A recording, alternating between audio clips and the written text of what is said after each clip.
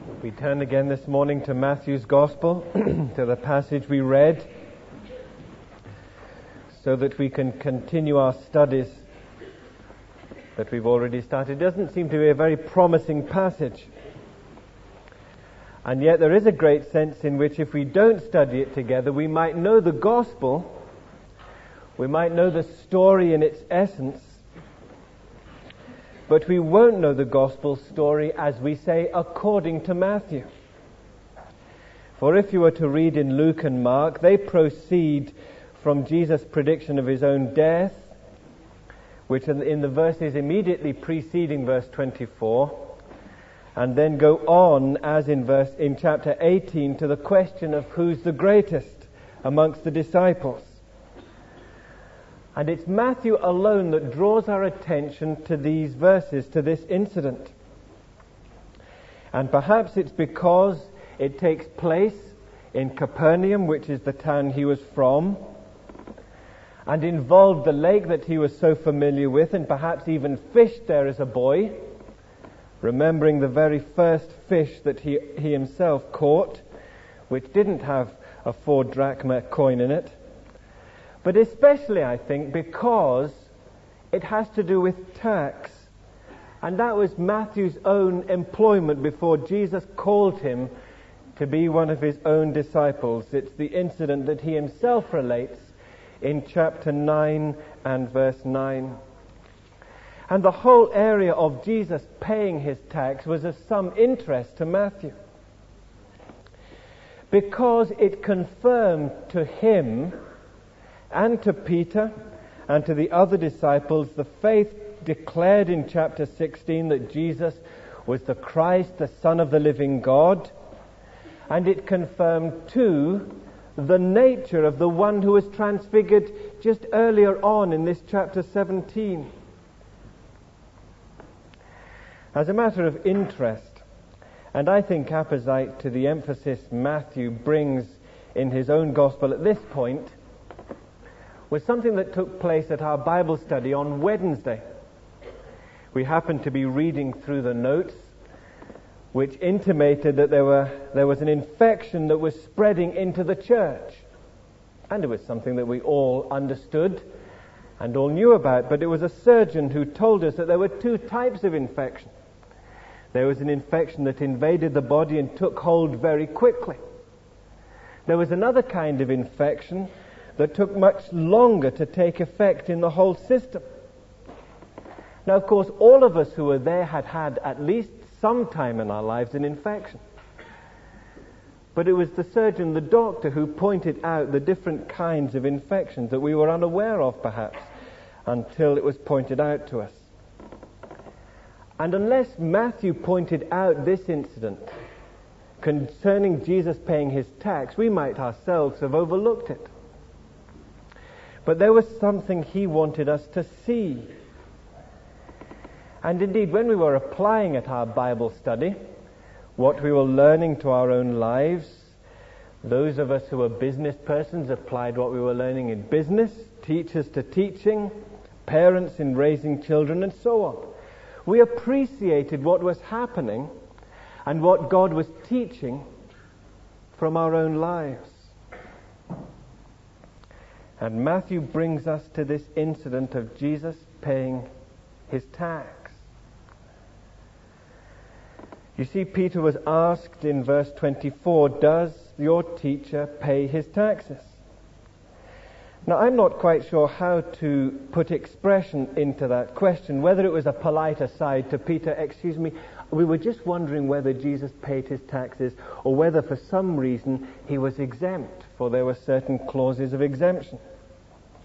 Or whether people in Jesus' day were wanting again to find some way to accuse Jesus, perhaps not addressing Jesus himself, but in a loud stage whisper to Peter, "Oh, I see your teacher doesn't pay his taxes then." But Peter affirms that as Jesus had done so in the past, so he would, even in this present situation, pay his taxes. But it left an enormous number of questions in Peter's mind. Perhaps you noted that as we were reading through. For as he came into the house, Jesus anticipated all the questions that Peter had in his mind. Now, we're not told what the questions were, but Jesus knew all that was going on in Peter's mind and was the first to speak. He anticipated those questions that Peter had concerning his paying tax. And it's all the questions that would arise to us if we knew the Old Testament teaching concerning temple tax, and if it had penetrated into our consciousness as it had done for Peter in the Transfiguration, who Jesus really was. And we would think all those questions ourselves. And in order to answer these unspoken questions, Jesus tells a parable and he works a miracle. Or better, he works a sign as to who he was. And in these ways intimates to us the whole point and the lessons that we have to draw. But again, we need to see what Matthew is doing. He's wanting to bring to us this incident to confirm faith in a way that made sense to himself. So in the first place then, what was the parable that Jesus told? You're all familiar with the idea that a parable is an earthly story with a spiritual meaning. And the one Jesus told was very simple. In verse 25, "What do you think, Simon?" he asked. "From whom do the kings of the earth collect duty and taxes? From their own sons or from others?" Think of all the earthly kingdoms that you know, and perhaps our own land ourselves. When an earthly king is wanting to exact taxes or to get his customs and excise duties, from whom does he require them? He wouldn't require them from any of the members of the royal family, would he? He would exact them from the citizens of the country in which he was ruling, or from the strangers who were coming in for trading purposes. The sons of the royal family and the daughters of the royal family would be exempt from paying their taxes because they were royal. And if we transfer that into the kingdom of God and in Old Testament terms, from our Old Testament in Exodus chapter 30 from verse 11, God required of all Israelites from the age of 20 over to pay an annual tax for the upkeep of the temple. It was this 2 drachma tax that Jesus was required to pay here. And it was exacted from all for the atonement of their souls.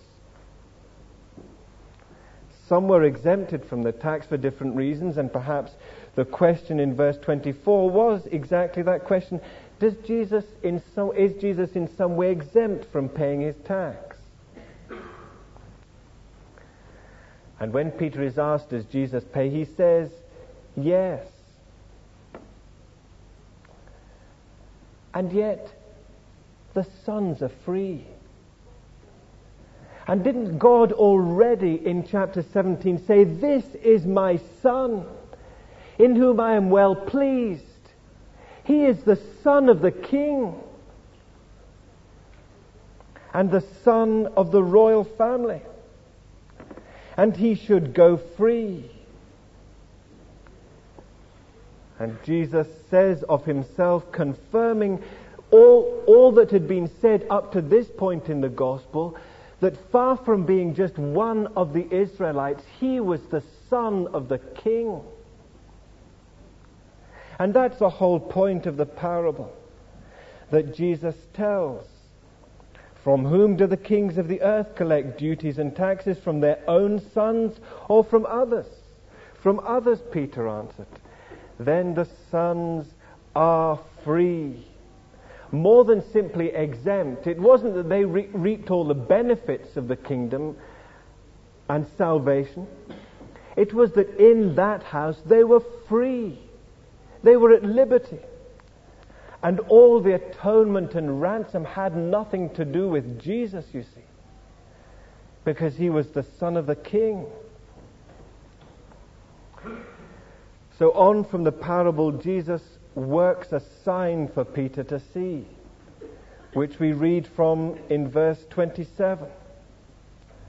Again, in an astonishing fashion, Jesus demonstrates his deity. Here was Peter coming into the house and he hadn't even spoken a word.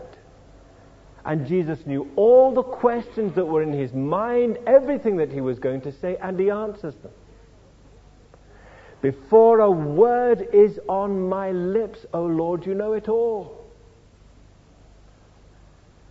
And here was Jesus going on from that remarkable understanding of all that was going on in Peter's mind to demonstrate again his deity over the whole of creation, even from fish.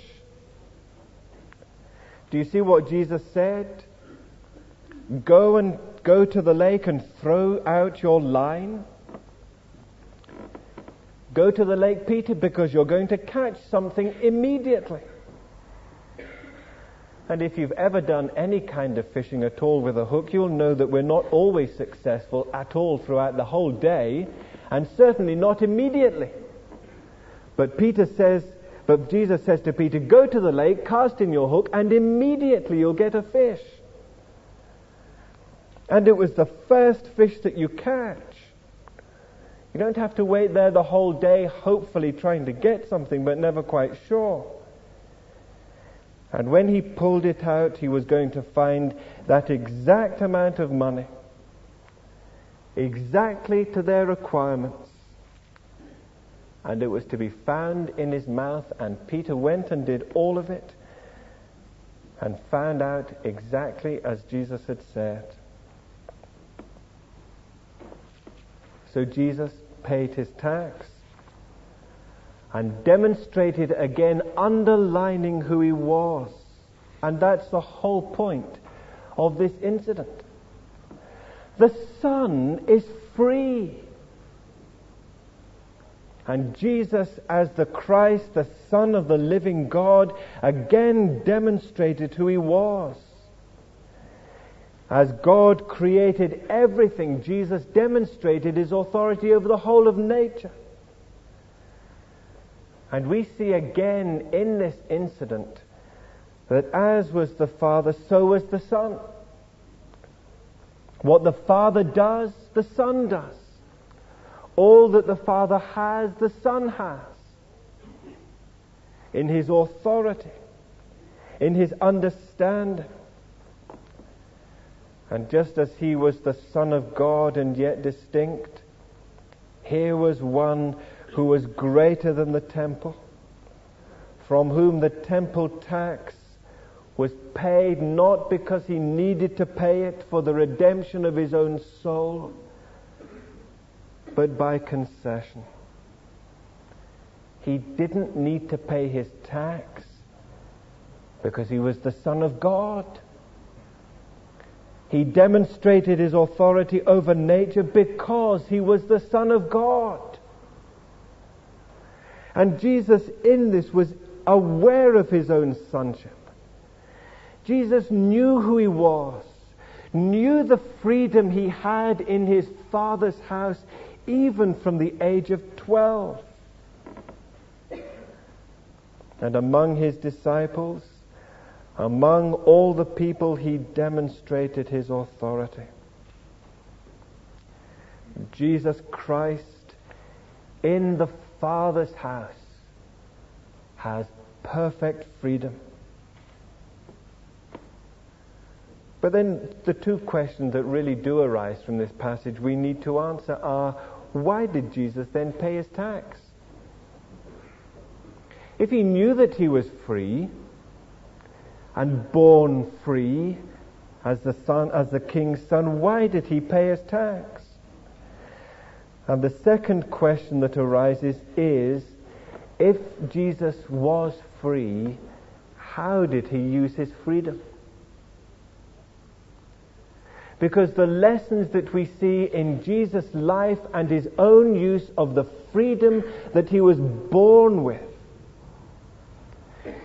should be the example of the way, as adopted sons and daughters of the living God, who inherit all the benefits of the gospel, we should use our freedom too. So why then did Jesus, who was born free as the king's son, pay his tax? Verse 27. So that we may not offend them.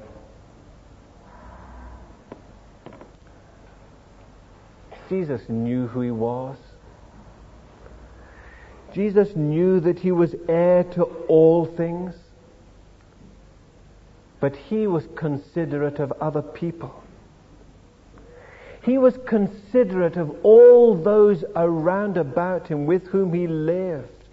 And out of consideration for them in their ignorance, in their lack of understanding, in order not to offend them and to cause them to stumble, Jesus paid his tax. Now, if you were to refer back to Exodus chapter 30 from verse 13, you would see that the temple tax was exacted of every Israelite over the age of 20 so that they would confess the Lord as their Redeemer. That they would confess the Lord as their King. And don't we sing in that lovely hymn, "Glory, Lord, and honor to thee, Redeemer King"? And here was the Redeemer King, out of consideration for other people, paying his taxes. Because he was sent into this world, born of woman, born under the law, to redeem those who were under the law. Even as a baby, his parents paid his dues, and as an adult, he paid for himself. Because he had already taught that not one jot or tittle of the law would pass away, and he was determined in his own life of faith to keep all the requirements of God upon his people. Keeping that law perfectly so that everybody could see, even though he knew he was free. Because he was born into this world, bearing our human flesh, so that he could be there in the likeness of sinners. He paid the redemption price for himself, even though there was nothing about his life that needed to be atoned.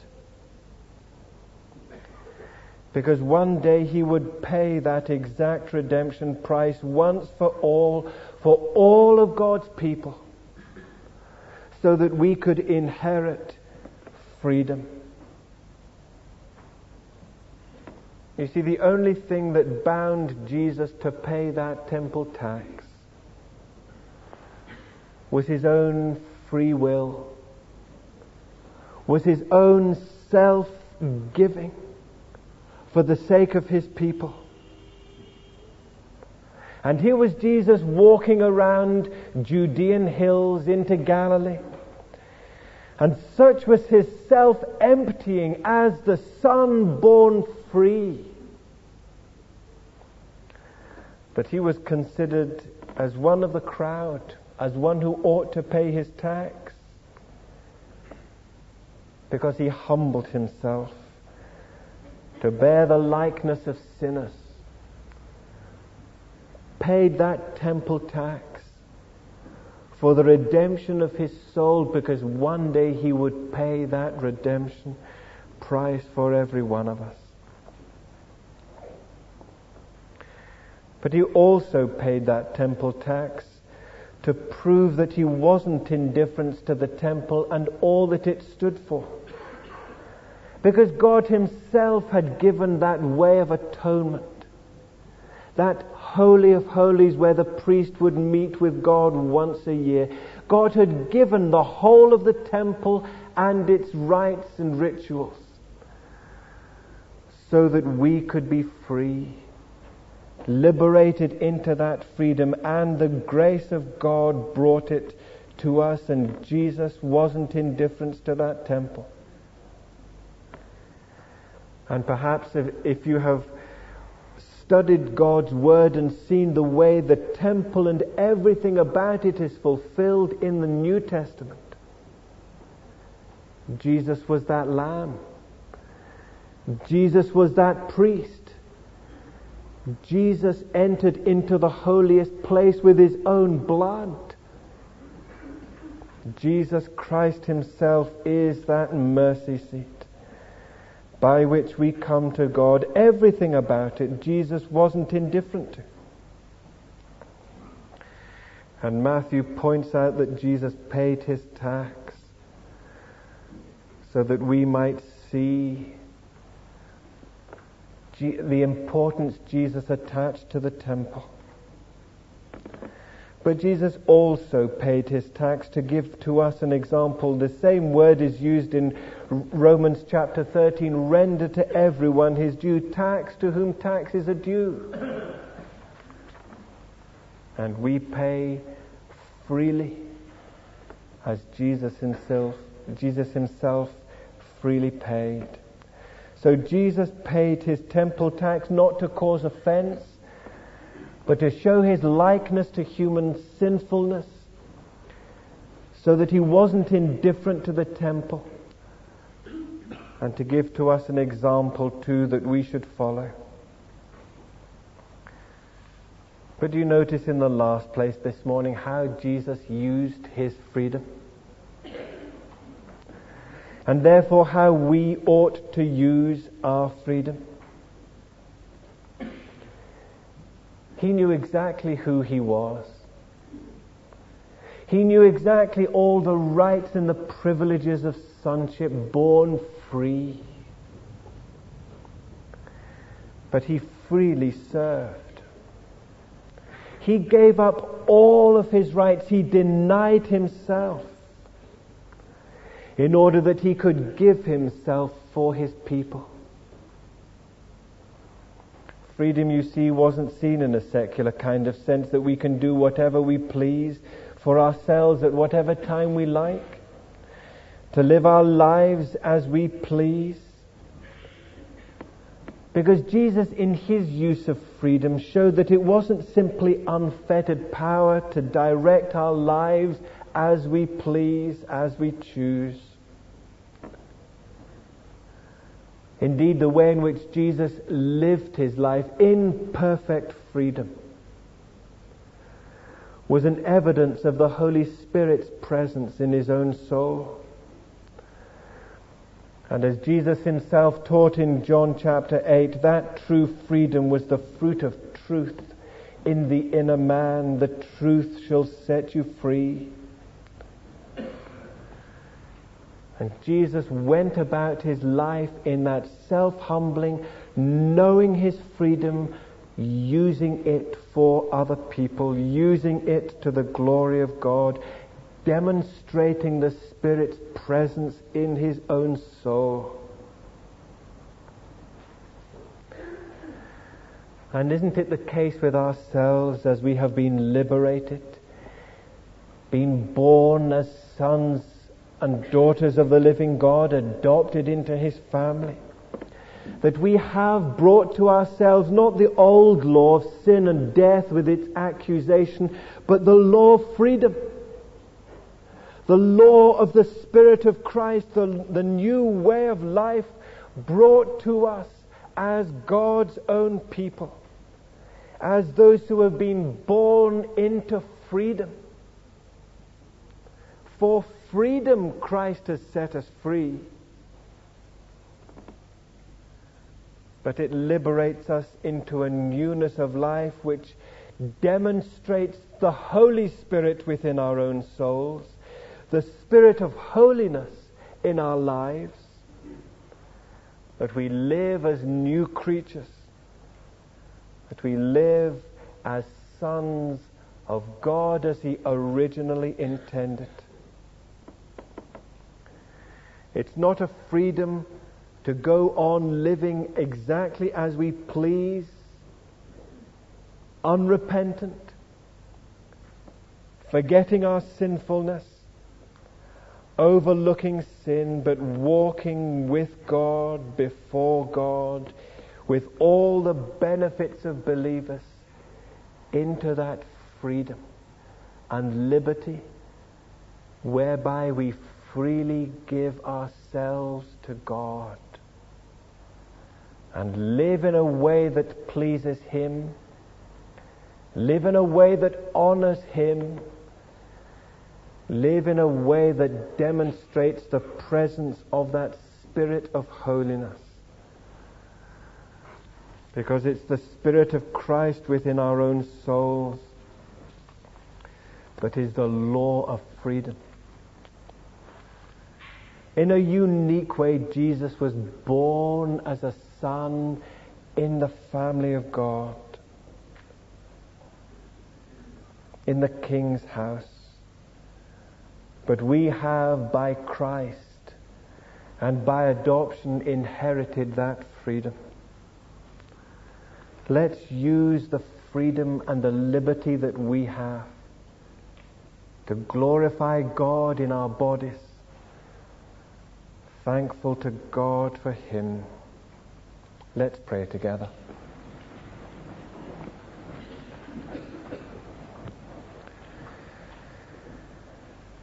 Our blessed Lord, we give You thanks for our Saviour, who is the eternal Son of God, the one who is heir to all things and free in the house of God. We bless You that He used His freedom so that we might be redeemed. He used His freedom so that He could freely give Himself to Your will and to live in a way that always pleased the Father. Grant that as Your sons and daughters, heirs and joint heirs with Christ, by reason of Your grace, that we would inherit that increased freedom and liberty and joy of Your household. Enable us to live empowered by Your Holy Spirit with that law of freedom, in holiness of life and living, in mind and thought, to Your praise and glory. Amen.